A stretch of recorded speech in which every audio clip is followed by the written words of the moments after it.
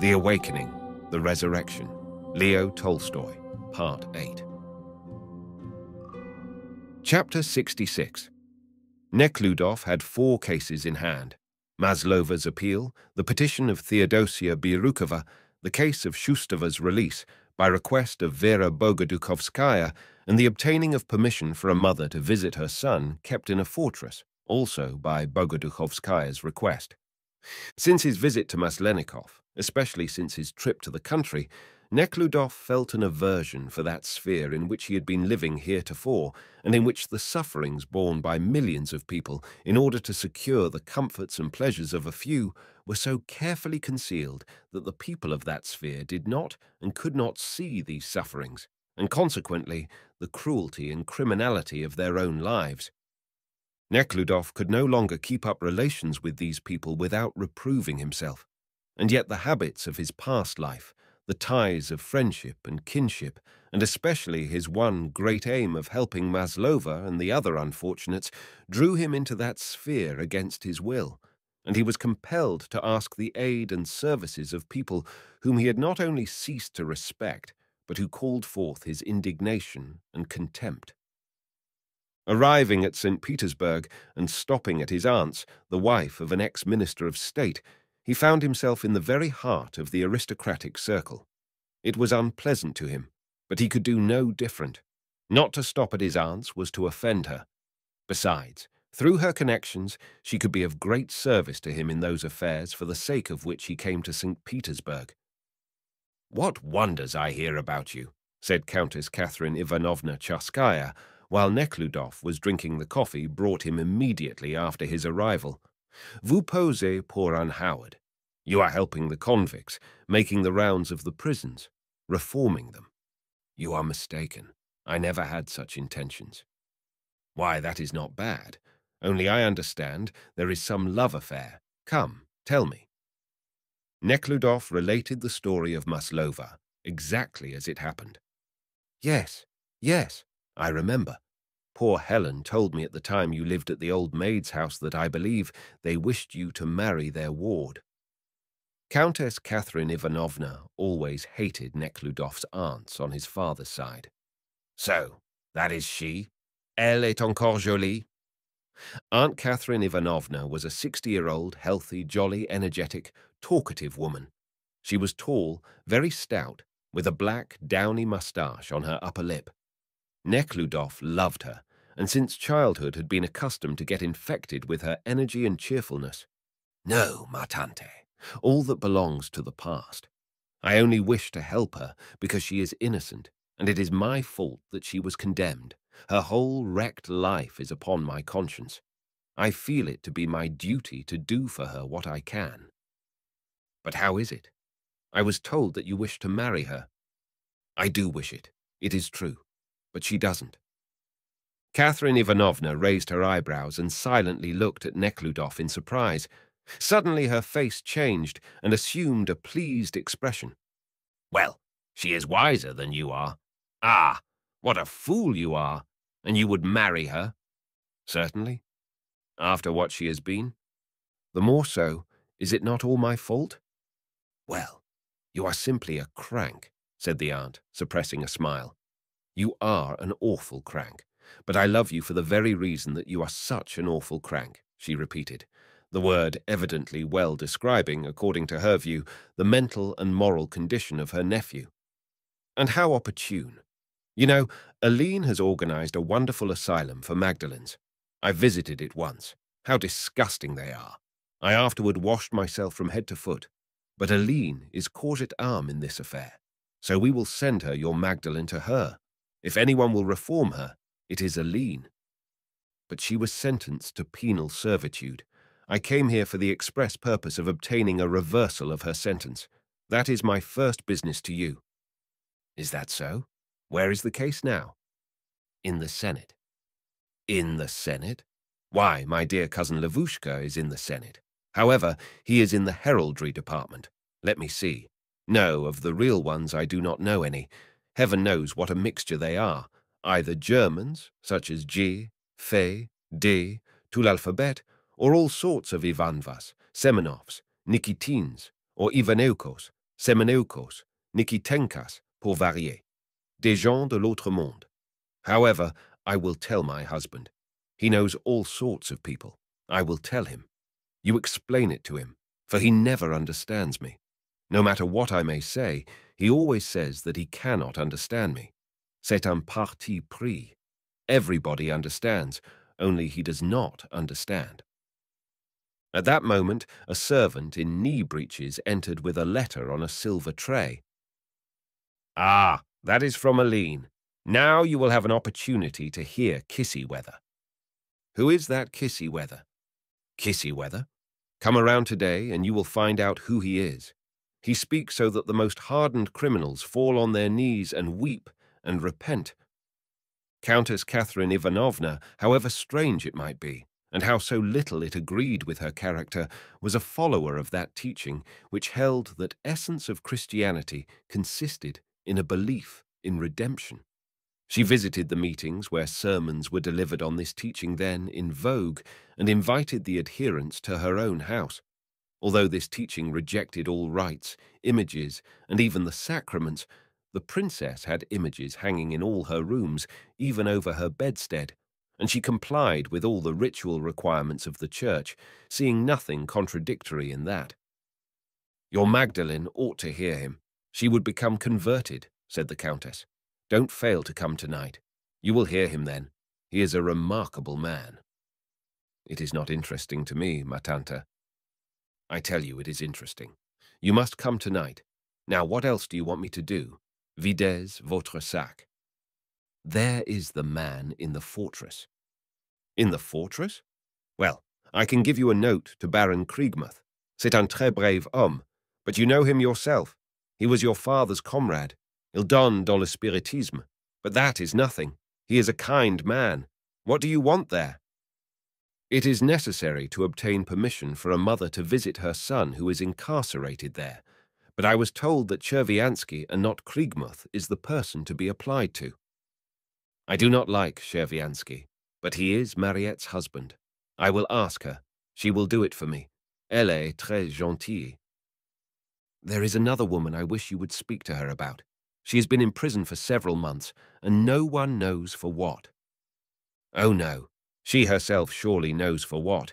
They know very well, and it serves them right, those short-haired ones. I do not know whether it serves them right or not, but they are suffering. You are a Christian, and believe in the gospel, and yet are so pitiless. That has nothing to do with it. The gospel is one thing.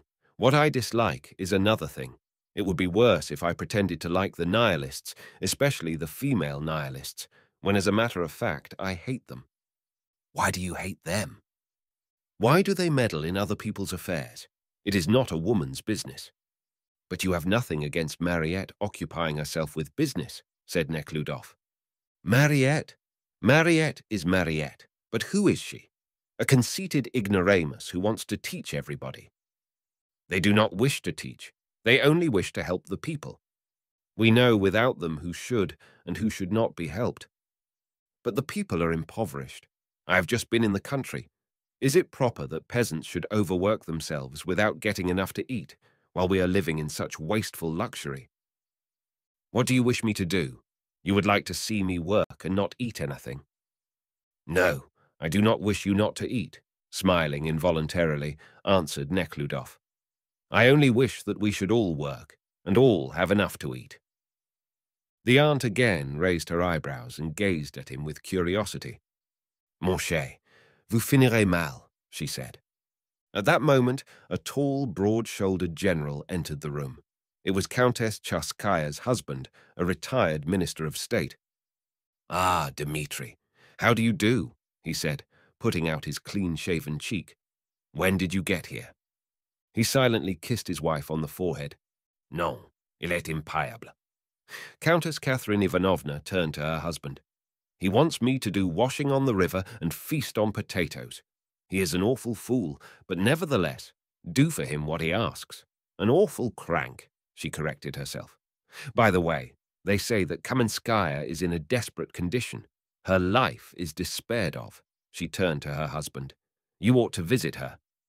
Yes, it is awful, said the husband. Go now. and have a talk together. I must write some letters."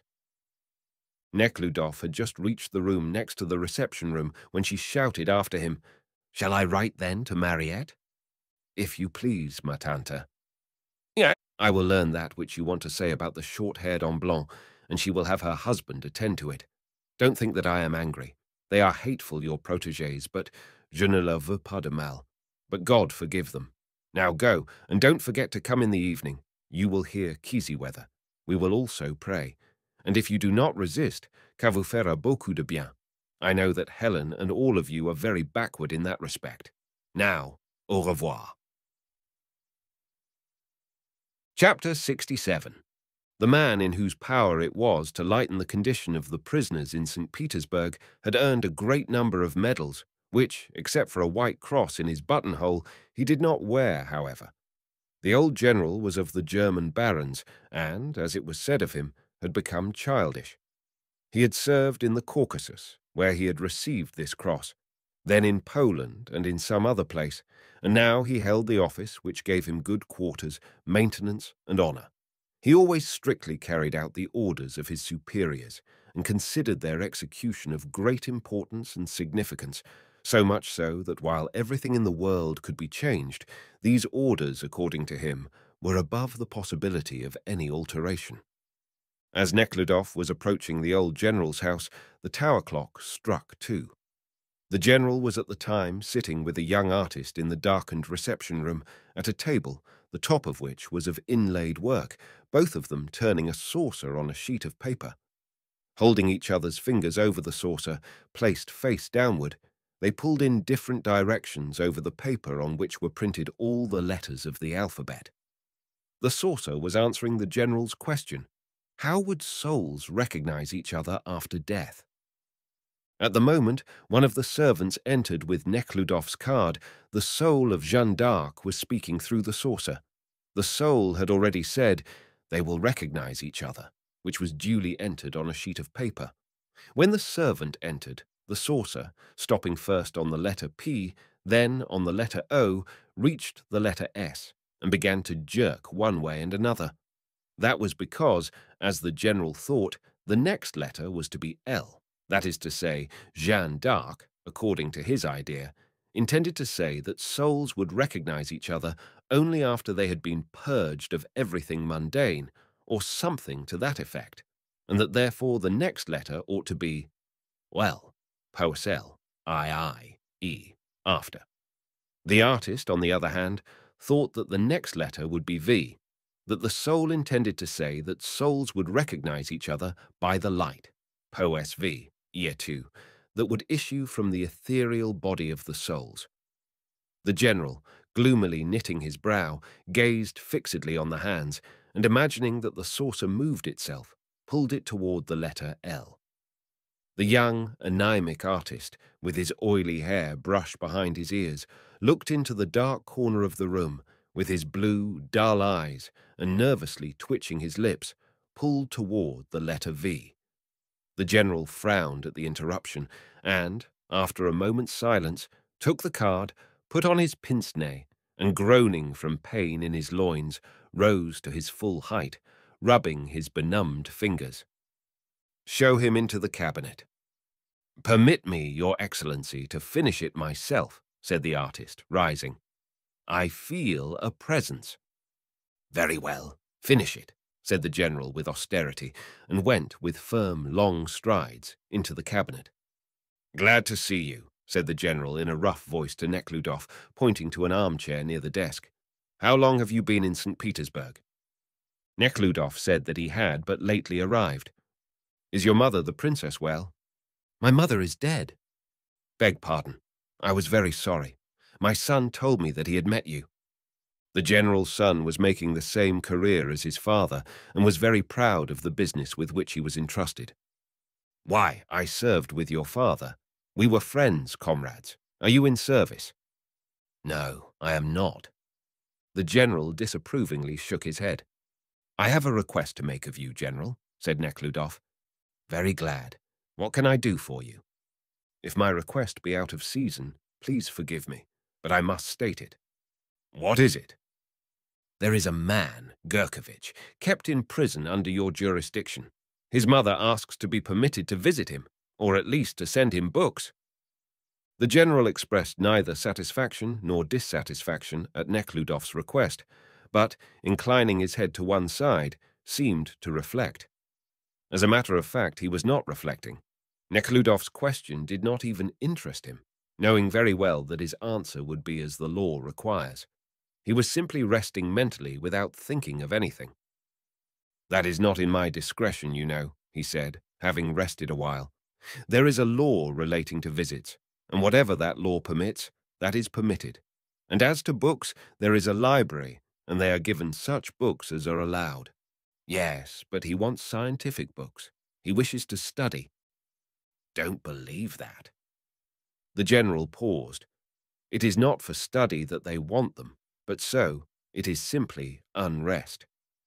But their time must be occupied somehow." "They are always complaining," retorted the general. "We know them." He spoke of them in general as of some peculiar race of people. "They have such conveniences here as is seldom seen in a prison," he continued. And as though justifying himself, he began to recount all the conveniences enjoyed by the prisoners, in a manner to make one believe that the chief aim of the institution consisted in making it a pleasant place of abode. Formerly, it is true, the regulations were very harsh, but now their condition is excellent. They get 3 dishes, one of which is always of meat, chopped meat or cutlet. Sundays they get a 4th dish, dessert. May God grant that every Russian could feed so well.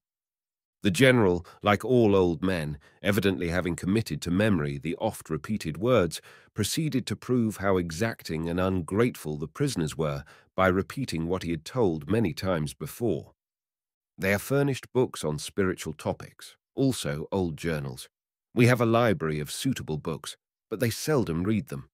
At first they appear to be interested, and then it is found that the pages of all the new books are barely half cut, and of the old ones there is no evidence of any thumb marks at all.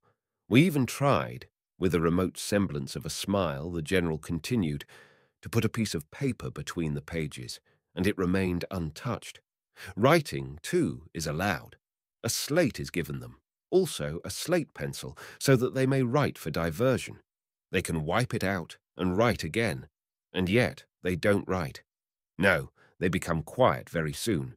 At first they are uneasy, but afterward they even grow stout and become very quiet." Nekhludov listened to the hoarse, feeble voice, looked on that fleshless body, those faded eyes under the grey eyebrows, those sunken, shaved cheeks, supported by a military collar, that white cross, and understood that to argue and explain to him the meaning of those words were futile. But making another effort, he asked him about the prisoner, Shustova, whose release he had received information had been ordered through the efforts of Mariette. "Shustova! Shustova! I don't remember them all by name. There are so many of them," he said, evidently reproving them for being so numerous. He rang the bell and called for the secretary. While a servant was going after the secretary, he admonished Nekhludov to go into service, saying that the country was in need of honest, noble men. "I am old, and yet I am serving to the extent of my ability." The secretary came and reported that there were no papers received relating to Shustova, who was still in prison. "As soon as we receive an order, we release them the very same day. We do not keep them. We do not particularly value their presence," said the general, again with a waggish smile, which had the effect only of making his face wry.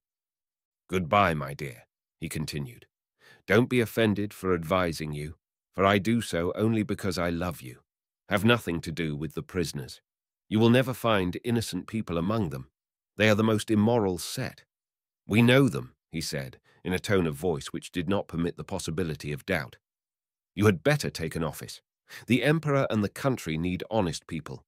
What if I and such as you refuse to serve? Who would be left?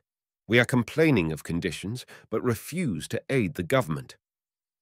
Nekhludov sighed deeply, made a low bow, pressed the bony hand condescendingly extended, and departed. The general disapprovingly shook his head, and rubbing his loins, went to the reception room, where the artist awaited him with the answer of Jeanne d'Arc. The general put on his pince-nez and read, "They will recognize each other by the light issuing from the ethereal bodies." "Ah," said the general approvingly, closing his eyes. "But how will one recognize another when all have the same light?" he asked, and again, crossing his fingers with those of the artist, seated himself at the table. Nekhludoff's driver drove up to the gate. "It is very dull here, sir," he said, turning to Nekhludoff. "It was very tiresome, and I was about to drive away." "Yes, tiresome," assented Nekhludoff with a deep sigh, resting his eyes on the clouds and the Neva, dotted with variegated boats and steamers. Chapter 68. With a note from Prince Ivan Mikhailovich, Nekhludoff went to Senator Wolf, un homme très comme il faut, as the prince had described him. Wolf had just breakfasted and, as usual, was smoking a cigar to aid his digestion when Nekhludoff arrived.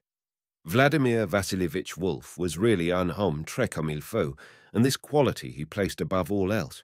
From the height of it, he looked upon all other people and could not help valuing this quality, because thanks to it, he had gained a brilliant career, the same career he strove for.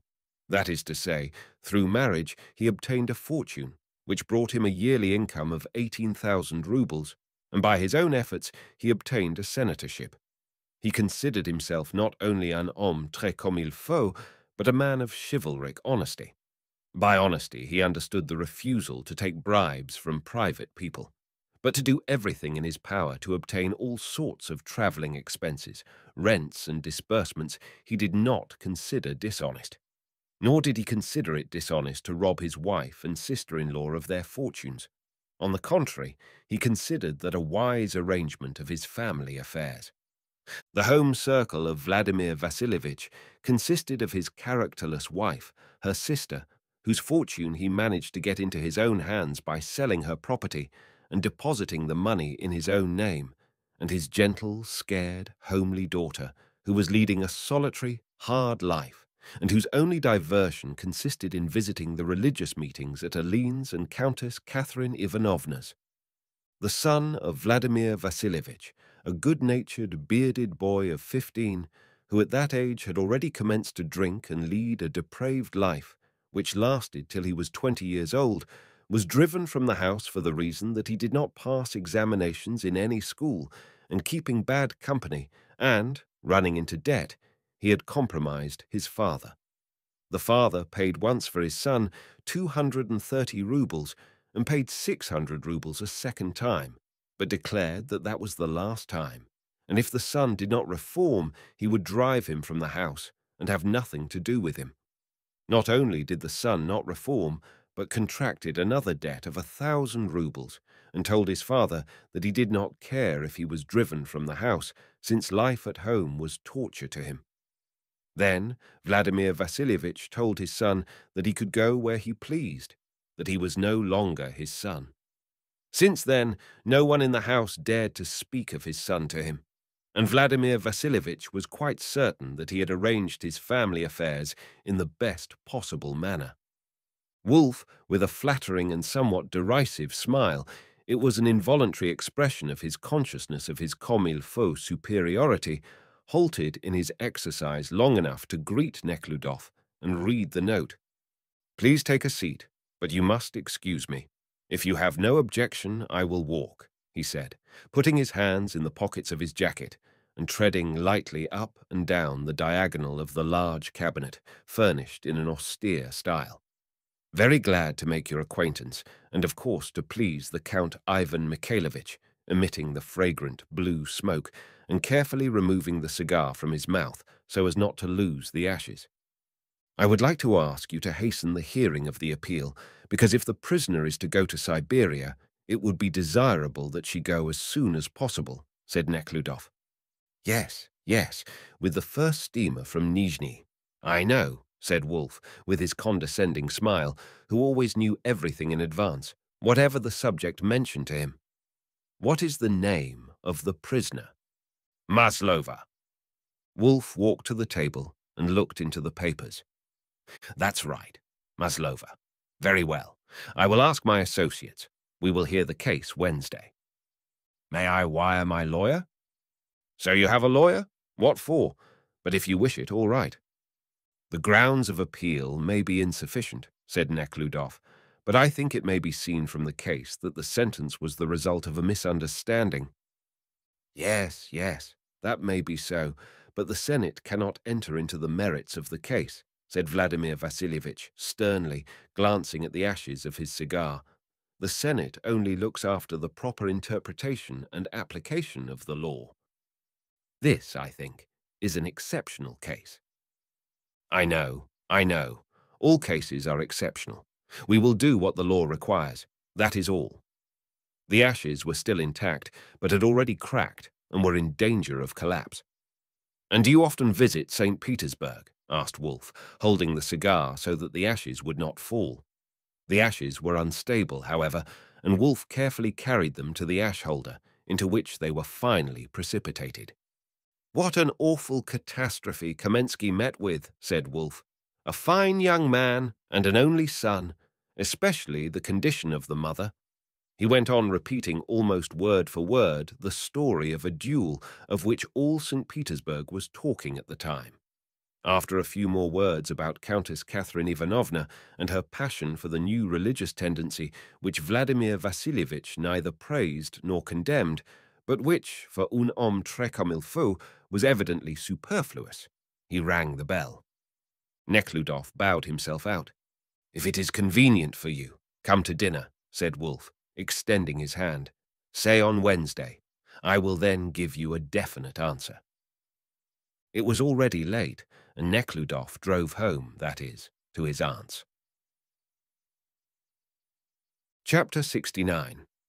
Maslova's case was to be heard the following day, and Nekhludoff went to the Senate. He met Fanirin at the entrance to the magnificent Senate building, where several carriages were already waiting. Walking up the grand, solemn staircase to the second floor, the lawyer, who was familiar with all the passages, turned into a room to the left, on the door of which was carved the year of the institution of the code. The lawyer removed his overcoat, remaining in his dress coat and black tie on a white bosom, and with cheerful self-confidence walked into the next room. There were about 15 spectators present, among whom were a young woman in a pince-nez and a grey-haired lady. A grey-haired old man of patriarchal mien, wearing a box coat and grey trousers, and attended by 2 men, attracted particular attention. He crossed the room and entered a wardrobe. An usher, a handsome man with red cheeks and in a pompous uniform, approached Fanirin with a piece of paper in his hand and asked him in what case he appeared. Being told that in Maslova's case, the usher made a note of something and went away. At that time, the door of the wardrobe opened, and the patriarchal-looking old man came forth, no longer in the coat, but in a brilliant uniform which made him resemble a bird. His uniform evidently embarrassed the old man, and he walked into the room opposite the entrance with quicker than his ordinary step. Fanirin pointed him out to Nekhludoff as Bey, a most honourable gentleman. The spectators, including Fanirin, went into the next room and seated themselves behind the grating on benches reserved for spectators. Only the St. Petersburg lawyer took a seat behind a desk on the other side of the grating. The session room of the Senate was smaller than the room of the circuit court, was furnished in simpler style. Only the table behind which the senators sat was of crimson plush instead of green cloth bordered with gold lace. There were 4 senators. The president, Nikitin, with a closely shaved, narrow face and steel grey eyes. Wolf, with thin lips and small white hands, with which he was turning over the papers before him. Then Skovorodnikov, stout, massive and pockmarked, and a very learned jurist, and finally Bey, the same patriarchal old man who was the last to arrive. Immediately behind the senators came the chief secretary and associate attorney general. He was a young man of medium height, shaved, lean, with a very dark face and black, sad eyes. Nekhludoff recognized him, notwithstanding his strange uniform and the fact that he had not seen him for about 6 years, as one of his best friends during his student life. "Is the associate's name Selenin?" he asked the lawyer. "Yes, why?" "I know him very well. He is an excellent man, and a good associate of the Attorney General, very sensible. It would have been well to see him," said Fanarin. "At all events, he will follow the dictates of his conscience," said Nekhludoff, remembering his close relations with and friendship for Selenin and the latter's charming qualities of purity, honesty, and good breeding, in the best sense of the word. The first case before the Senate was an appeal from the decision of the Circuit Court of Appeals affirming a judgment in favor of the publisher of a newspaper in a libel suit brought against him. Nekhludoff listened and tried to understand the arguments in the case, but as in the Circuit Court, the chief difficulty in understanding what was going on was found in the fact that the discussion centered not on what appeared naturally to be the main point, but on side issues. The libel consisted in an article accusing the president of a stock company of swindling. It seemed, then, that the main point to consider was whether or not the president was guilty of swindling the stockholders and what was to be done to stop his swindling. But this was never mentioned. The questions discussed were: had the publisher the legal right to print the article of its reporter? What crime has he committed by printing it, defamation or libel? And does defamation include libel or libel defamation? And a number of other things unintelligible to ordinary people, including various laws and decisions of some general department.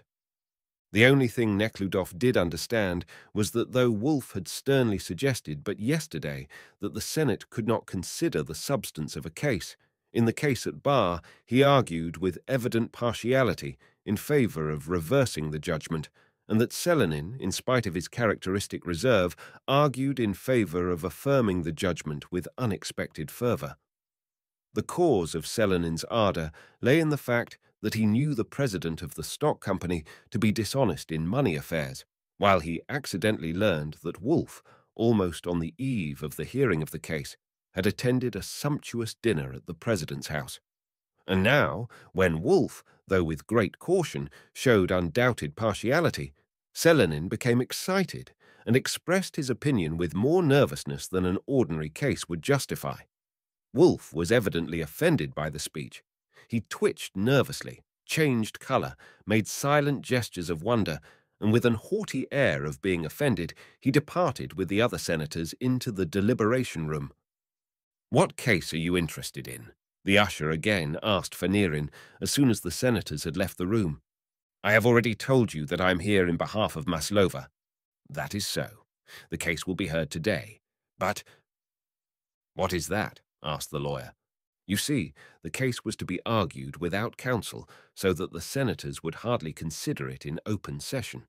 But I will announce."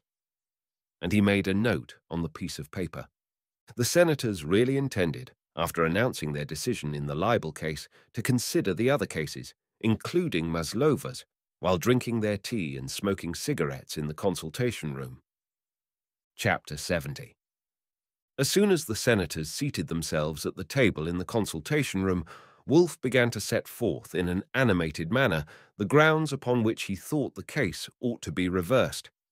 The president, always an ill-natured man, was in a particularly bad humor today. While listening to the case during the session, he formed his opinion and sat, absorbed in his thoughts, without listening to Wolf. These thoughts consisted in a recollection of what note he had made the other day in his memoirs anent the appointment of Vilyanov to an important post which he desired for himself. The president, Nikitin, quite sincerely thought that the officials with whom his duties brought him in contact were worthy of a place in history. Having written an article the other day, in which some of these officials were vehemently denounced for interfering with his plan to save Russia from ruin, as he put it, but in reality for interfering with his getting a larger salary than he was now getting, he was now thinking that posterity would give an entirely new interpretation to that incident. "Why, certainly," he said to Wolf, who was addressing him, although he did not hear what Wolf said. Bay listened to Wolf with a sad face, drawing garlands on a piece of paper which lay before him. Bay was a liberal of the deepest dye. He scarcely held to the traditions of the 60s, and if he ever deviated from strict impartiality, it was invariably in favor of liberality. Thus, in this case, besides the consideration that the complaining president of the stock company was an unclean man, Bay was in favor of affirming the judgment, also because this charge of libel against a journalist was a restriction on the freedom of the press. When Wolfe had finished his argument, Bay, leaving the garland unfinished, it was sad for him to be obliged to prove such truisms, soft, pleasant voice, convincingly proved in a few simple words that the charge had no foundation, and again, drooping his hoary head, continued to complete the garland. Skovorodnikov, who was sitting opposite Wolfe, continually gathering with his thick fingers his beard and moustache into his mouth, as soon as Bay was through with his argument, stopped chewing his beard, and, in a loud, rasping voice, said that although the president of the stock company was a villain, he should favor a reversal if there were legal grounds to sustain it. But as there were none, he joined in the opinion of Ivan Semenovich, Bay, and he invariably rejoiced at this shot aimed at Wolfe. The president supported Skovorodnikov's opinion, and the judgment was confirmed. Wolfe was dissatisfied, especially because by this judgment he seemed to stand convicted of arguing in bad faith.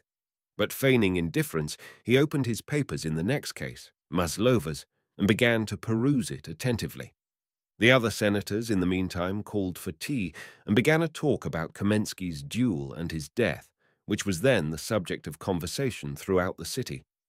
The usher entered and announced the desire of the lawyer and Nekhludoff to be present at the hearing of the case.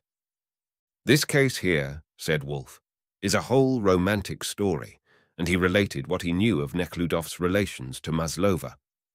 After talking a while of the story, smoking cigarettes and finishing their tea, the senators returned to the session room, announced their decision in the preceding case, and began to consider Maslova's case.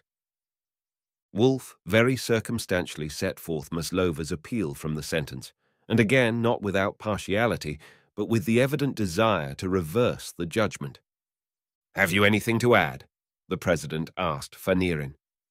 Fanirin rose, and projecting his broad, starched front with remarkable precision of expression, began to discuss the errors of the court below in the application of the law on the 6 points raised, and permitted himself, though briefly, to touch upon the merits of the case and the crying injustice of the decision. By the tone of his short but strong speech, he seemed to excuse himself, to insist that the honorable senators with their power of penetration and judicial wisdom saw and understood better than he, but that he was speaking only because his duties demanded it. After Fanirin's speech, there seemed to be no doubt left that the Senate had to reverse the judgment. When he was through, Fanirin smiled triumphantly. Looking at his lawyer and seeing that smile, Nekhludoff was convinced that the case was won. But as he looked at the senators, Nekhludoff saw that Fanirin alone was smiling and triumphant. The senators and associate attorney general were neither smiling nor triumphant, but wore the air of people suffering from ennui and saying, "Oh, we know these cases. You are wasting your time." They were all evidently relieved only when the lawyer had finished, and they were no longer unnecessarily detained. After the speech, the president turned to Selenin, who plainly, briefly, and accurately expressed himself against a reversal. Then the senators arose and went to consult. The senators were divided. Wolfe favored a reversal. Bay, who thoroughly understood the case, warmly argued also in favor of a reversal, and in glowing terms pictured the court scene and the misunderstanding of the jury. Nikitin, who, as usual, stood for severity and for strict formality, was against it. The whole case, then, depended on Skovorodnikov's vote, and his vote was thrown against a reversal, principally for the reason that Nekhludoff's determination to marry the girl on moral grounds was extremely repugnant to him. Skovorodnikov was a materialist, a Darwinist, and considered every manifestation of abstract morality, or, worse still, piety, not only as contemptible and absurd, but as an affront to his person. All this bustle about a fallen girl and the presence there in the Senate of her famous counsel and Nekhludoff himself was to him simply disgusting. And stuffing his mouth with his beard and making grimaces, he, in a very natural manner, pretended to know nothing of the entire affair, except that the grounds of appeal were insufficient, and therefore agreed with the president to affirm the judgment. The appeal was denied. Chapter 71. "It is awful," said Nekhludoff to the lawyer as they entered the waiting room. "In the plainest possible case they cavil at idle forms. It is awful." "The case was spoiled at the trial," said Fanirin. "Selenin, too, was against reversal. It is awful, awful." Nekhludoff continued to repeat. "What is to be done now?" "We will petition the emperor. Head it yourself while you are here. I will prepare the petition." At that moment, Wolf, in his uniform and stars hung on his breast, entered the waiting room and approached Nekhludoff. "I am sorry, my dear prince, but the grounds were insufficient," he said, shrugging his narrow shoulders, and closing his eyes, he proceeded on his way.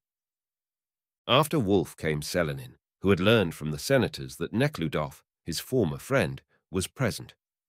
"I did not expect to meet you here," he said, approaching Nekhludoff and smiling with his lips, while his eyes remained sad. "And I did not know that you were the Attorney General." "Associate," Selenin corrected him. "But what brought you to the Senate?" "I came here hoping to find justice and to save an innocent woman." "What woman?" "The case that has just been decided." "Oh, the Maslova case," said Selenin. "An entirely groundless appeal." "The question is not of the appeal, but of the woman who is innocent and undergoing punishment." Selenin sighed. "Quite possible, but—" "It is not merely possible, but certain." "How do you know?" "I know because I was on the jury. I know wherein we made the mistake." Selenin became thoughtful. "It should have been declared on the trial," he said. "I did so. It should have been made part of the record. If that had appeared in the appeal—" Selenin, who was always busy and did not mingle in society, had evidently not heard of Nekhludoff's romance. Nekhludoff, however, decided not to speak to him of his relations to Maslova. "But it is evident even now that the verdict was preposterous," he said. "The Senate has no right to say so. If the Senate attempted to interfere with the verdicts of the courts upon its own view of the justness of the verdicts themselves, there would be greater risks of justice being miscarried than established," he said, recalling the preceding case. "Besides, the verdicts of juries would lose their significance. I only know one thing, and that is that the woman is entirely innocent, and the last hope of saving her from an undeserved punishment is gone. The highest judicial institution has affirmed what was absolutely unjust." "It has not affirmed because it has not and could not consider the merits of the case," said Selenin, blinking his eyes. "You have probably stopped at your aunt's," he added, evidently wishing to change the subject of conversation. "I learned yesterday that you were in St. Petersburg. Countess Catherine Ivanovna had invited me and you to be present at the meeting of the English preacher," said Selenin, smiling only with his lips. "Yes, I was present, but left with disgust," Nekhludoff said angrily, vexed at Selenin's leading away from the conversation. "Why should you be disgusted? At all events, it is a manifestation of religious feeling, although one-sided and sectarian," said Selenin. "It is such strange nonsense," said Nekhludoff. "Well, no. The only strange thing here is that we know so little of the teachings of our church that we receive an exposition of its fundamental dogmas as a new revelation," said Selenin, as though hastening to tell his former friends his new views. Nekhludoff gazed at Selenin with wonder. Selenin did not lower his eyes, in which there was an expression not only of sadness, but of ill will. "But we will discuss it later," said Selenin. "I am coming." He turned to the usher, who approached him deferentially. "We must meet again," he added, sighing, "but you can never be found. You will always find me at home at 7. I live on Nadaginskaya," and he mentioned the number. "It is a long time since we met," he added, again smiling with his lips. "I will come if I have the time," said Nekhludoff, feeling that the man whom he had once loved was made strange and incomprehensible to him, if not hostile, by this short conversation. As student, Nekhludoff knew Selenin as a dutiful son, a true friend, and for his years, an educated, worldly man with great tact, always elegant and handsome, and uncommonly truthful and honest withal. He studied diligently, without any difficulty, and without the slightest ostentation, receiving gold medals for his compositions. He had made it the aim of his young life, not merely by word, but in reality, to serve others, and thought he saw his chance of doing so in government service. Systematically looking over the various activities to which he might devote his energies, he decided that he could be most useful in the legislative department and entered it. But notwithstanding his most accurate and conscientious attention to his duties, he found nothing in them to satisfy his desire to be useful. His discontent, due to the pettiness and vanity of his immediate superiors, grew until an opportunity offered to enter the Senate. He was better off in the Senate, but the same feeling of dissatisfaction pursued him. He constantly felt that things were not what he expected them to be, and what they should be. During his service in the Senate, his relations obtained for him the post of gentleman of the Emperor's bedchamber, and he was obliged to drive around in gorgeous uniform to thank various people. In this post, he felt even more than before out of place. At the same time, on the one hand, he could not refuse the appointment, because he would not disappoint those who thought they were pleasing him by it, and on the other hand, the appointment flattered his vanity. It pleased him to see himself in a looking-glass, in a gold-embroidered uniform, and to receive the tokens of respect shown him by some people on his appointment. The same thing happened with respect to his marriage.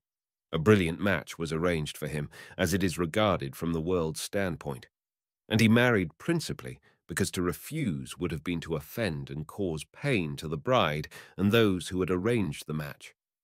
Hence the marriage to a young, pretty, distinguished girl flattered his vanity and gave him pleasure. But the marriage soon turned out to be not the thing, you know, more so even than court service. After her first child, his wife did not wish to have any more, and plunged into luxurious social life, in which he was obliged to participate nolens volens. Although this poisoned the life of her husband and brought her only exertion and fatigue, she nevertheless diligently pursued it.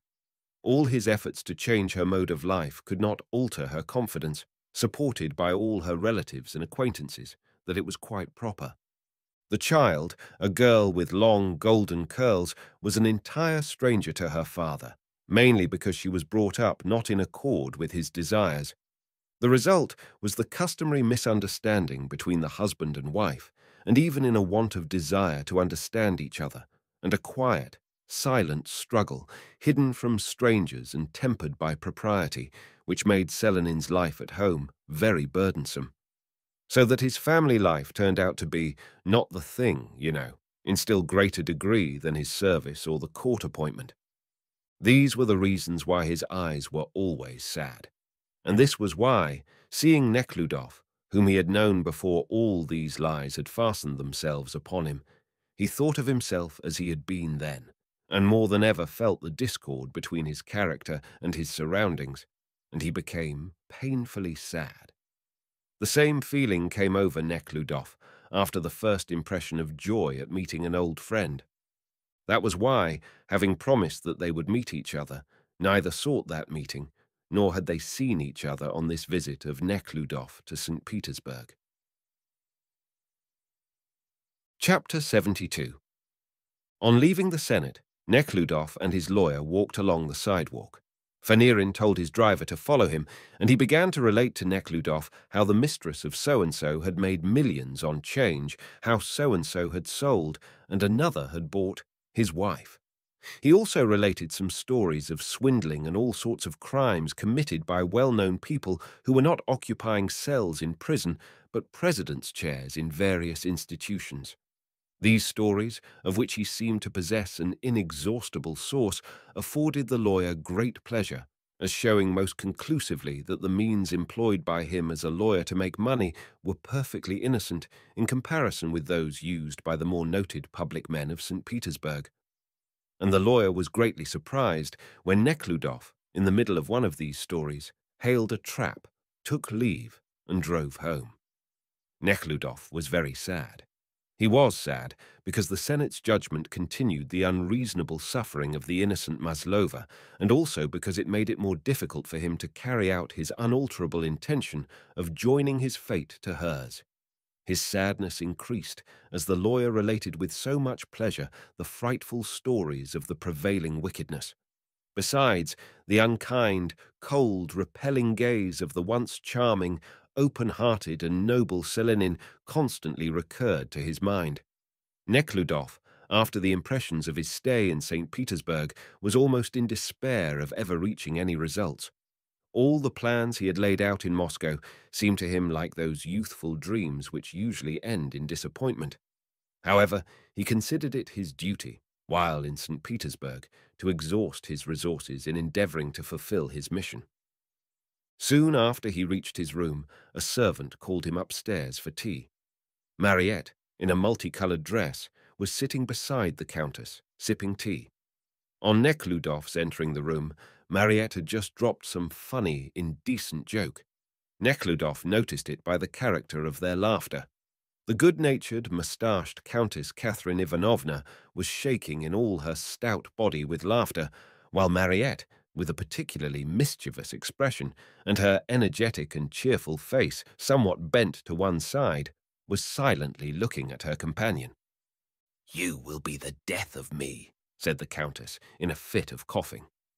No sooner had Nekhludoff seated himself than Mariette, noticing the serious and slightly displeased expression on his face, immediately changed not only her expression, but her frame of mind. This was with the intention she had in mind since she first saw him, to get him to like her. She suddenly became grave, dissatisfied with her life, seeking something, striving after something. She not merely feigned, but actually induced in herself a state of mind similar to that in which Nekhludoff was, although she would not be able to say what it consisted of. In a sympathetic conversation about the injustice of the strong, the poverty of the people, the awful condition of the prisoners, she succeeded in rousing in him the least expected feeling of physical attraction, and under the din of conversation their eyes plainly queried, "Can you love me?" And they answered, "Yes, I can." On leaving, she told him that she was always ready to be of service to him, and asked him to visit her at the theatre the next day, if only for a minute, saying that she wished to have a talk with him on a matter of importance. "When will I see you again?" she added, sighing, and carefully putting the gloves on her ring-bedecked hand. "Tell me that you will come." Nekhludoff promised to come. For a long time that night, Nekhludoff could not fall asleep. When he recalled Maslova, the decision of the Senate, and his determination to follow her, when he recalled his relinquishment of his right to the land, there suddenly appeared before him, as if in answer to these questions, the face of Mariette, her sigh and glance when she said, "When will I see you again?" and her smile, all so distinct that she seemed to stand before him, and he smiled himself. Would it be proper for me to follow her to Siberia? And would it be proper to deprive myself of my property? He asked himself. And the answers to these questions on that bright St. Petersburg night were indefinite. His mind was all in confusion. He called forth his former trend of thought, but those thoughts had lost their former power of conviction. And what if all my ideas are due to an overwrought imagination, and I should be unable to live up to them? If I should repent of what I have done, he asked himself, and being unable to find answers to these questions, he was stricken with such sadness and despair as he had rarely experienced before, and he fell into that deep slumber which had been habitual with him after heavy losses at cards. Chapter 73. Nekhludoff's first feeling on rising the following morning was that he had committed something abominable the preceding evening. He began to recall what had happened. There was nothing abominable. He had done nothing wrong. He had only thought that all his present intentions, that of marrying Katyusha, giving the land to the peasants, artificial, unnatural, and that he must continue to live as he had lived before. He could recall no wrong act, but he remembered what was worse than a wrong act. There were the bad thoughts in which all bad acts have their origin. Bad acts may not be repeated. One may repent of them, while bad thoughts give birth to bad acts. A bad act only smooths the way to other bad acts, while bad thoughts irresistibly lead toward them. Recalling his thoughts of the day before, Nekhludoff wondered how he could have believed them. How so novel and difficult might be that which he intended to do. He knew that it was the only life possible to him now, and that, however easy it might be for him to return to his old mode of life, he knew that that was death, not life. This temptation of the day before was similar to that of a man who, after a night's sound sleep, feels like taking his ease on the soft mattress for a while, although he knows that it is time to be up and away on an important affair. Nekhludoff would have left the same evening, but for his promise to Mariette to visit her at the theatre. Though he knew that it was wrong to do it, he went there, contrary to the dictates of his own conscience, considering himself bound to keep his word. Besides his wish to see Mariette again, he also wished, as he thought, to measure himself against that world lately so near, but now so strange to him. Could I withstand these temptations? He thought, but not with entire sincerity. I will try it for the last time. Attired in a dress coat, he arrived in the theatre where the eternal Dame aux Camélias was being played. A French actress was showing in a novel way how consumptive women die. Nekhludoff was shown to the box occupied by Mariette. In the corridor, a liveried servant bowed and opened the door for him. All the spectators in the circle of boxes, sitting and standing, grey-haired, bald and pomaded heads, were intently following the movements of a slim actress making wry faces and in an unnatural voice reading a monologue. Someone hissed when the door was opened, and two streams of cold and warm air were wafted on Nekhludoff's face. In the box he found Mariette and a strange lady with a red mantle over her shoulders and high headdress, and two men, a general, Mariette's husband, a handsome, tall man with a high, artificial military breast, and a flaxen-haired, bald-headed man with shaved chin and solemn side whiskers. Mariette, graceful, slim, elegant, décolleté, with her strong, muscular shoulders sloping down from the neck, at the jointure of which was a darkening little mole, immediately turned around, and pointing with her fan to a chair behind her, greeted him with a welcome, grateful, and, as it seemed to Nekhludoff, significant smile. Her husband calmly, as was his wont, looked at Nekhludoff and bowed his head. In the glance which he exchanged with his wife, as in everything else, he looked the master, the owner, of a beautiful woman. There was a thunder of applause when the monologue ended. Mariette rose, and holding in one hand her rustling silk skirt, walked to the rear of the box and introduced Nekhludoff to her husband. The general incessantly smiled with his eyes, said he was glad, and remained calm and mute. "I had to leave today, but I promised you," said Nekhludoff, turning to Mariette. "If you don't wish to see me, you will see a remarkable actress," Mariette said, answering the meaning of his words. "Wasn't she great in the last scene?" She turned to her husband. The general bowed his head. "That does not affect me," said Nekhludoff. "I have seen so much real misfortune today that—" "Sit down and tell us what you have seen." The husband listened and ironically smiled with his eyes. "I went to see that woman who has been released. She is entirely broken down." "That is the woman of whom I have spoken to you," Mariette said to her husband. "Yes, I was very glad that she could be released," he calmly said, nodding his head and smiling ironically, as it seemed to Nekhludoff under his moustache. "I will go to the smoking room." Nekhludoff waited, expecting that Mariette would tell him that something which she said she had to tell him, but instead she only jested and talked of the performance, which, she thought, ought to affect him particularly.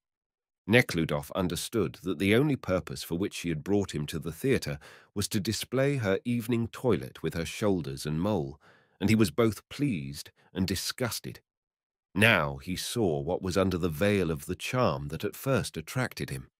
Looking on Mariette, he admired her, but he knew that she was a prevaricator who was living with her career-making husband, that what she had said the other day was untrue, and that she only wished, and neither knew why, to make him love her. And, as has been said, he was both pleased and disgusted. Several times he attempted to leave, took his hat, but still remained. But finally, when the general, his thick moustache reeking with tobacco, returned to the box and glanced at Nekhludoff, patronizingly disdainful, as if he did not recognize him, Nekhludoff walked out before the door closed behind the general and, finding his overcoat, left the theatre. On his way home, he suddenly noticed before him a tall, well-built, loudly dressed woman. Every passer-by turned to look at her. Nekhludoff walked quicker than the woman, and also involuntarily looked her in the face. Her face, probably rouged, was pretty. Her eyes flashed at him, and she smiled. Nekhludoff involuntarily thought of Mariette, for he experienced the same feeling of attraction and disgust which took hold of him in the theatre. Passing her hastily, Nekhludoff turned the corner of the street and, to the surprise of the policeman, began to walk up and down the waterfront. That one in the theatre also smiled that way when I entered, he thought, and the smile of the former conveyed the same meaning as that of the latter. The only difference between them is that this one speaks openly and plainly, while the other pretends to be exercising higher and refined feelings. But in reality, they are alike. This one is at least truthful, while the other is lying. Nekhludoff recalled his relations with the wife of the district commander, and a flood of shameful recollections came upon him. There is a disgusting bestiality in man, he thought, but when it is in a primitive state, one looks down upon and despises it, whether he is carried away with or withstands it. But when this same bestiality hides itself under a so-called aesthetic, poetic cover and demands to be worshipped, then, deifying the beast, one gives himself up to it without distinguishing between the good and the bad. Then it is horrible. As there was no soothing, rest-giving darkness that night, but instead there was a hazy, cheerless, unnatural light, so even was there no rest-giving darkness, ignorance, for Nekhludoff's soul. Everything was clear. It was plain that all that is considered important and useful is really insignificant and wicked, and that all that splendor and luxury were hiding old crimes, familiar to everyone, and not only stalking unpunished, but triumphing and adorned with all the allurements man is capable of conceiving. Nekhludoff wished to forget it, not to see it, but he could no longer help seeing it.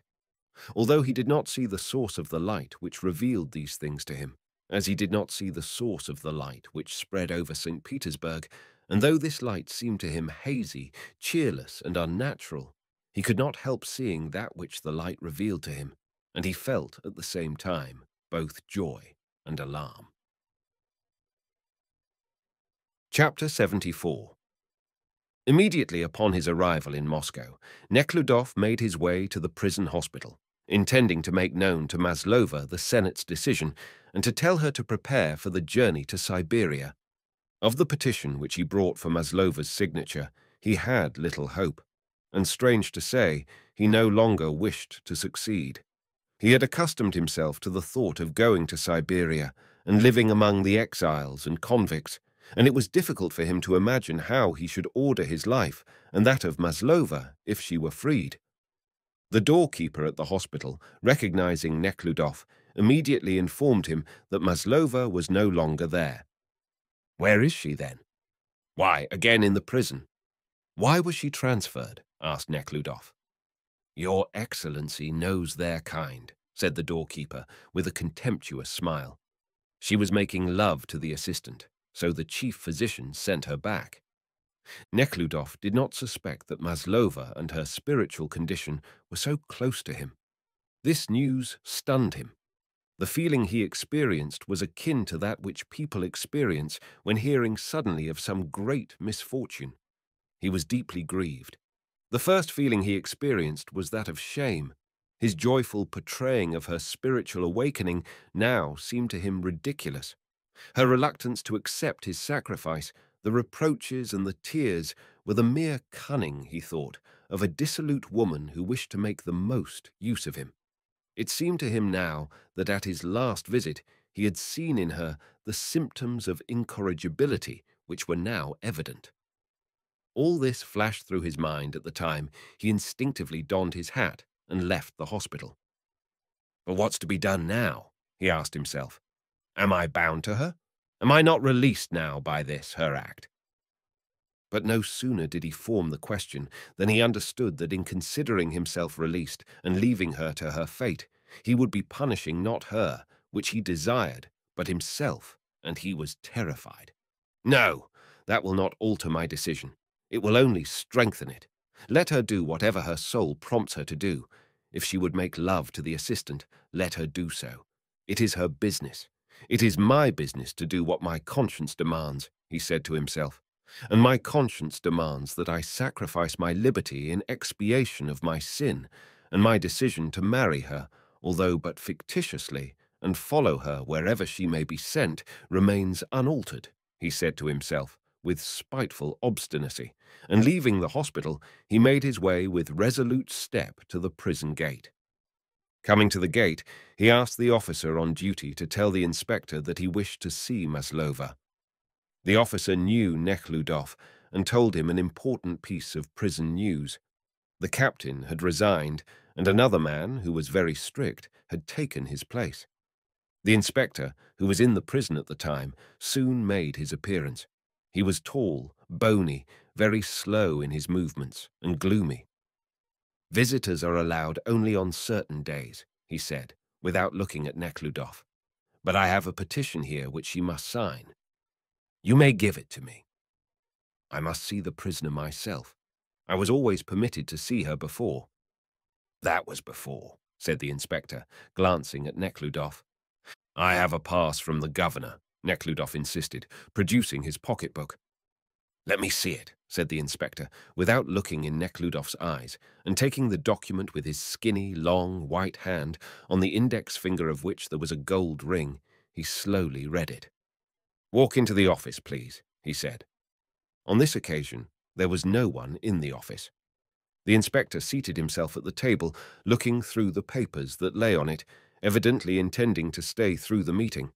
When Nekhludov asked him if Bogodukovskaya could be seen, he answered, Visiting the politicals is not allowed, and again buried his head in the papers. When Maslova entered the room, the inspector raised his eyes, and without looking either at Maslova or Nekhludov, said, You may go ahead, and continued to busy himself with his papers. Maslova was again dressed in a white skirt, waist and kerchief. Coming near Nekhludov and seeing his cold, angry face, her own turned a purple color, and with downcast eyes she began to pick a corner of her waist. Her confusion Nekhludov considered as confirmation of the hospital porter's words. So abhorrent was she to him now that he could not extend his hand to her as he desired. I bring you bad news, he said in an even voice, without looking at her. The Senate affirmed the verdict. I knew it would be so, she said in a strange voice, as if choking. If it had happened before, Nekhludov would have asked her why she knew it. Now he only looked at her. Her eyes were filled with tears, but this not only did not soften him, but made him even more inflamed against her. The inspector rose and began to walk up and down the room. Notwithstanding the abhorrence Nekhludov felt for Maslova, he thought it proper to express his regret at the Senate's action. Do not despair, he said. This petition may be more successful, and I hope that— Oh, it is not that, she said, looking at him with the tearful and squinting eyes. What then? You have been in the hospital, and they must have told you there about me. What of it? That is your business, frowning, Nekhludov said with indifference. The cruel feeling of offended pride rose in him with greater force at her mention of the hospital. I, a man of the world, whom any girl of the upper class would be only too happy to marry, offered to become the husband of that woman, and she could not wait. but made love to the assistant surgeon, he thought, looking at her with hatred. "Sign this petition," he said, and taking from his pocket a large envelope, placed it on the table. She wiped her tears with a corner of her kerchief, seated herself at the table, and asked him where to sign. He showed her where, and she, seating herself, smoothed with her left hand the sleeve of the right. He stood over her, silently looking at her back, bent over the table, and now and then shaking from the sobs she tried to suppress, and his soul was convulsed by a struggle between good and evil, between offended pride and pity for her sufferings. The feeling of pity conquered. Whether it was the feeling of pity that first asserted itself, or the recollection of his own deeds of the same character for which he reproached her, he scarcely knew. But suddenly he felt himself guilty and pitied her. Having signed the petition and wiped her soiled fingers on her skirt, she rose and glanced at him. "Whatever the result, and no matter what happens, I shall keep my word," said Nekhludoff. The thought that he was forgiving her strengthened in him the feeling of pity and tenderness for her, and he wished to console her. "I will do what I said. I will be with you wherever you may be." "That's no use," she hastened to say, and her face became radiant. "Make note of what you need for the road." "Nothing particular, I think. Thank you." The inspector approached them, and Nekhludoff, without waiting to be told that the time was up, took leave of her, experiencing a new feeling of quiet happiness, calmness, and love for all mankind. It was the consciousness that no act of Maslova could alter his love for her that raised his spirit and made him feel happy. Let her make love to the assistant. That was her business. He loved her not for himself, but for her and for God. The love-making for which Maslova was expelled from the hospital and to which Nekhludoff gave credence consisted only in that, when Maslova, coming to the drug department for some pectoral herbs prescribed by her superior, she found there an assistant named Ustinov. This Ustinov had been pursuing her with his attentions for a long time, and as he tried to embrace her, she pushed him away with such force that he struck the shelving, and 2 bottles came crashing to the floor. The chief physician was passing at the time, and hearing the sound of the breaking glass and seeing Maslova running out all flushed, he angrily shouted to her, "Well, girl, if you begin to flirt here, I will send you back. What is the matter?" He turned to the assistant, sternly looking over his spectacles. The assistant, smiling, began to apologize. The doctor, without hearing him to the last, raised his head so that he began to look through the glasses and walked into the ward. On the same day, he asked the inspector to send a more sedate nurse in place of Maslova. Maslova's expulsion from the hospital on the ground of flirting was particularly painful to her by reason of the fact that, after her meeting with Nekhludoff, all association with men, which had been so repugnant to her, became even more disgusting.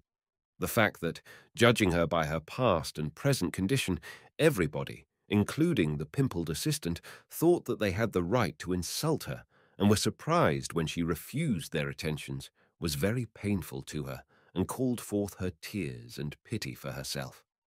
Now, coming out to see Nekhludoff, she wished to explain the injustice of the charge which he had probably heard. But as she attempted to do so, she felt that he would not believe her, that her explanation would only tend to corroborate the suspicion, and her tears welled up in her throat, and she became silent. Maslova was still thinking, and continued to assure herself that, as she had told him on his second visit, she had not forgiven him, that she hated him, but in reality she had long since begun to love him again, and loved him so that she involuntarily carried out his wishes. She ceased to drink and smoke, she gave up flirting, and willingly went as servant to the hospital. All this she did because she knew he wished it. Her repeated refusal to accept his sacrifice was partly due to the fact that she wished to repeat those proud words which she had once told him, and mainly because she knew that their marriage would make him unhappy. She was firmly resolved not to accept his sacrifice, and yet it was painful for her to think that he despised her, that he thought her to be the same as she had been, and did not see the change she was undergoing. The fact that he was at that moment thinking that she did something wrong in the hospital pained her more than the news that she was finally sentenced to hard labor. Chapter 75. Maslova might be sent away with the first party of exiles. Hence, Nekhludoff was preparing for departure. But he had so many things to attend to that he felt that he could never get through with them, no matter how much time there might be left for preparations. It was different in former times. Then it was necessary to devise something to do, and the interest in all his affairs centered in Dmitri Ivanovitch Nekhludoff. But though all interest in life centered in Dmitri Ivanovitch, he always suffered from ennui. Now, however, all his affairs related to people other than Dmitri Ivanovitch, and were all interesting and attractive, as well as inexhaustible. Besides, formerly the occupation with the affairs of Dmitri Ivanovitch always caused vexation and irritation, while these affairs of others, for the most part, put him in a happy mood. Nekhludoff's affairs were now divided into three parts. He himself, in his habitual pedantism, thus divided them, and accordingly placed them in three different portfolios. The first was that of Maslova. This consisted in efforts to obtain a successful result in the pending petition and preparations for departure to Siberia. The second part related to the settlement of his estates. The Panov land was granted to the peasants on condition of their paying a rent to be used for common necessities. But, in order to complete that arrangement, it was necessary to sign an agreement and also make his will. The arrangement made for the Kuzminskoye estate was to remain in force. Only there remained to be determined what part of the rent he was to appropriate to himself and what was to be left for the benefit of the peasants. Without knowing what his necessary disbursements would be on his trip to Siberia, he could not make up his mind to deprive himself of his income, although he reduced it by 1/2. The third part related to aid to prisoners, who were now applying to him more and more frequently. At first, when written to for aid, he proceeded immediately to intercede for the applicants, endeavoring to relieve their condition. But in the end, their number became so great that he found it impossible to help everyone and was involuntarily brought to a fourth matter which had of late occupied him more than either of the others. His fourth concern consisted in solving the question, why, how, and whence came that remarkable institution called the criminal court, to which was due the existence of that prison, with the inmates of which he had become somewhat familiar, and all those places of confinement, beginning with the fortress dedicated to two saints, Peter and Paul, and ending with the island of Saghalin, where hundreds and thousands of victims of that wonderful criminal law were languishing. From personal contact with prisoners, and from information received from the lawyer, the prison chaplain, the inspector, and from the prison register, Nekhludoff came to the conclusion that the prisoners, so-called criminals, could be divided into 5 classes. The first class consisted of people entirely innocent, victims of judicial mistakes, such as that would-be incendiary, Menshov, or Maslova, and others. There were comparatively few people of this class, according to the observations of the chaplain, about 7%, but their condition attracted particular attention. The second class consisted of people convicted for offences committed under exceptional circumstances, such as anger, jealousy, drunkenness, etc. Offences which, under similar circumstances, would almost invariably have been committed by all those who judged and punished them. This class made up, according to Nekhludoff's observations, more than 1/2 of all the prisoners. To the third class belonged those who committed, according to their own ideas, the most indifferent or even good acts, but which were considered criminal by people, entire strangers to them, who were making the laws. To this class belonged all those who carried on a secret trade in wine, or were bringing in contraband goods, or were picking herbs or gathering wood in private or government forests. To this class also belonged the predatory mountaineers. The fourth class consisted of people who, according to Nekhludoff, were reckoned among the criminals only because they were morally above the average level of society. Among these, the percentage of those who resisted interference with their affairs or were sentenced for resisting the authorities was very large. The fifth class, finally, was composed of people who were more sinned against by society than they sinned themselves. These were the helpless people, blunted by constant oppression and temptation, like that boy with the mats, and hundreds of others whom Nekhludoff saw both in and out of prison, and the conditions of those whose lives systematically drove them to the necessity of committing those acts which are called crimes. To these people belonged, according to Nekhludoff's observations, many thieves and murderers, with some of whom Nekhludoff had come in contact. Among these Nekhludoff found, on close acquaintance, those spoiled and depraved people whom the new school calls the criminal type, and the existence of which in society is given as the reason for the necessity of criminal law and punishment.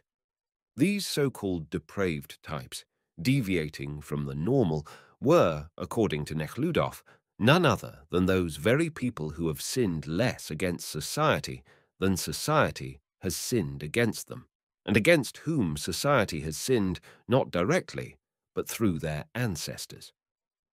Nekhludoff's attention was attracted by a habitual thief, Okhotin, who came under this head. He was the son of a fallen woman, had grown up in lodging houses, until the age of 30, had never met a moral man. In childhood, he had fallen in with a gang of thieves, but he possessed a humorous vein which attracted people to him. While asking Nekhludoff for aid, he jested at himself, the judges, the prison, and all the laws, not only criminal, but even divine. There was also a fine-looking man, Fedorf, who, in company with a gang of which he was the leader, had killed and robbed an old official. This one was a peasant whose father's house had been illegally taken from him, and who, while in the army, suffered for falling in love with an officer's mistress. He was attractive and passionate. His sole desire in life was to enjoy himself, and he had never met any people who, out of any consideration, tempered their passions, nor had he ever heard that there was any other aim in life than personal enjoyment. It was plain to Nekhludoff that these two were richly endowed by nature and were only neglected and mutilated, as plants are sometimes neglected and mutilated. He also came across a vagabond and a woman whose stupidity and apparent cruelty were repulsive, but he failed to find in them that criminal type spoken of by the Italian school. He only saw in them people who were disagreeable to him personally, like some he had met in dress coats, uniforms, and laces. Thus, the investigation of the question, why are people of such great variety of character confined in prisons, while others, no different than those, enjoy freedom and even judge those people, was the fourth concern of Nekhludoff.